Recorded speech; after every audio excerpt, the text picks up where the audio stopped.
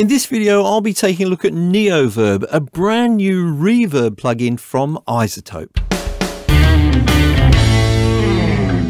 Hi folks, I'm Mike and I hope you're well. So you've probably got a reverb plugin included with your DAW. So if somebody's going to bring out a new paid reverb plugin, it had better solve some problems, right? Well, in today's video, I'm going to be taking a look at a new reverb plugin from iZotope called Neoverb, and I'll be seeing if it does solve any of the problems that we commonly have when we insert reverb on our tracks. So let's dive in. So here we are looking at the rather enticing interface for Neoverb, and we're going to start off by taking a look at one of its most defining features, which is the Reverb Assistant. Now the Reverb Assistant is there to help you to get to a really good starting point for the style of reverb which you want to apply. Now I'm applying this to an acoustic guitar, and it's simply there as an insert on the channel. So I'll be controlling the blend between the dry and the wet signal using this slider down here on the right. So let's get started by clicking on the Reverb Assistant, which I'll do now, and I've just got a few simple choices to make here. First of all, the style, I'll set it to reasonably dramatic. Then the size, I'll set it to large. And then the tone of the reverb, I want it to be kind of bright. So I'll click on bright there, then I'll click on next. Now it wants me to play the audio, and it's going to analyze that audio for around about 10 seconds or so. So let's do that now.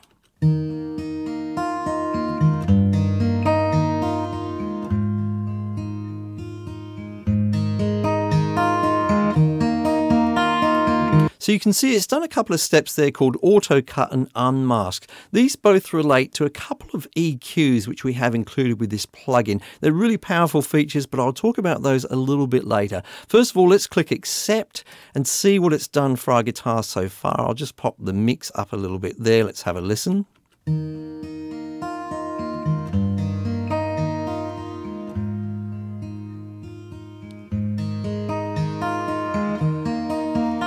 Okay, so it's a good starting point, but I'd probably like to sort of blend some of the different reverbs which we have there a little bit more. And I'll be doing that by using the blend pad here. So let's get started with that. Oh, by the way, before we get into the blending, can I ask you quickly, if you do like this video, could you make sure you hit the like button for me? And if you like this kind of content, subscribe and ring the bell on YouTube so that you're notified about other videos like this one. Now, back to blending. So with Neoverb, we can use up to 3 different types of reverb at the same time. And we blend them using this blend pad in the middle here. A nice intuitive way to blend between the 3 different reverbs. Now, as I say, it's up to 3 different reverbs, so you can toggle them off and on over here as well.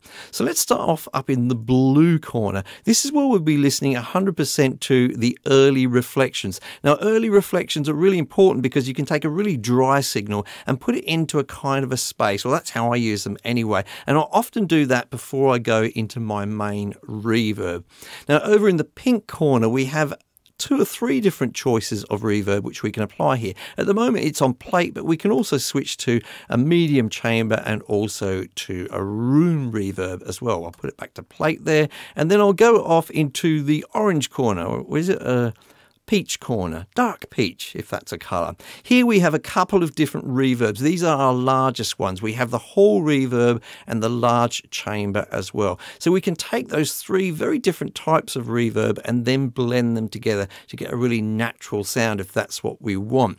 Now we've also got access to some fine control over these 3 by clicking on this advanced tab here, and you'll see there's quite a number of different controls here, particularly with the timing of the reverb, the size of the space that we're in, diffusion, all kinds of good stuff like that. So you can get a very fine control over the different sounds of the 3 reverbs. Added to that, we also have some modulation effects over here. Again, controlled in terms of rate and depth using this kind of joystick control here. Now, adding particularly pitch modulation is really good, again, for getting a little bit of variation to the sound of your reverb to separate it from your original dry sound. I only ever use it really subtly at all, but you can definitely play around with it and get some weird kinds of effects if you push it to the extremes.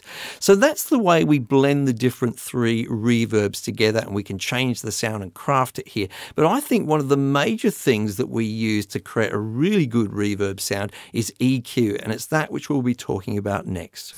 So sometimes when we add reverb, we also start to add some problems. We can end up with kind of a muddy lack of definition if we're not careful. Now, one of the things that we use to combat that is EQ. And with Neoverb, we've got a couple of EQs included. Now, I think it's handy to think of these as kind of separate plugins outside of the reverb effect itself. One of them being a pre-EQ, so as its name suggests, it's an EQ before the reverb plugin, and also this reverb EQ, which is a kind of a post EQ. Now, it's important to understand these don't change the sound of the dry signal whatsoever. So if I've got the dry signal on here and I start to play the guitar and then have a listen,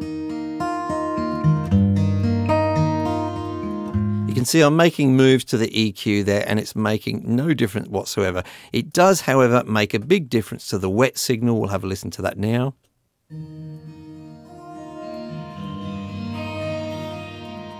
Okay, now this first one that I'm playing here, the pre-EQ, is really handy for getting rid of kind of mud. So it means that we're not sending so much of the low end of the track through to the reverb. So I'll often create a kind of almost like a high pass type of filter here.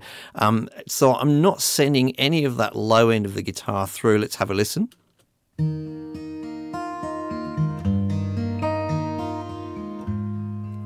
So we're really just getting reverb on those kind of top end sounds right at the top of the guitar.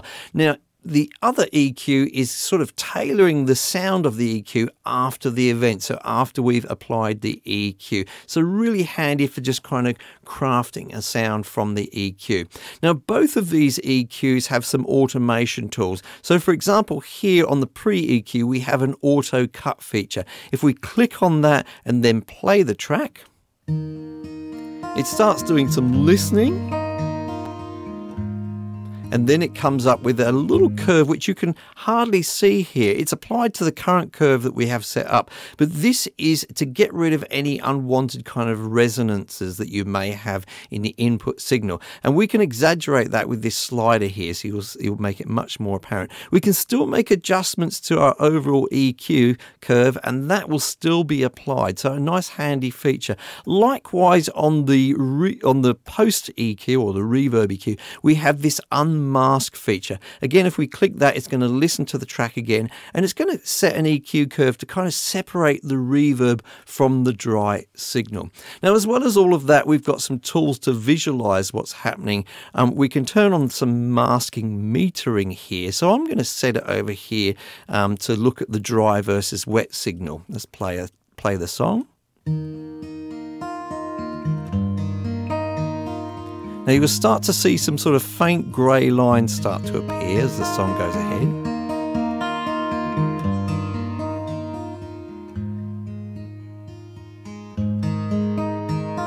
Now that's very faint, and it's just working at the moment with just that one instrument. However, I can also use this to compare it to other instruments. So I'll set it to this relay plugin here, which I have applied to an electric guitar a little bit later on in the song. Let's have a listen to the two together.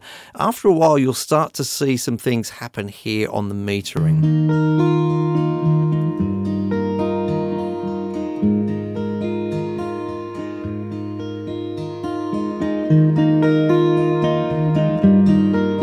So that's really there to help you to see where things are crossing over, so you can make some better decisions in terms of your EQ curves to get things out of the way of each other in terms of the reverb.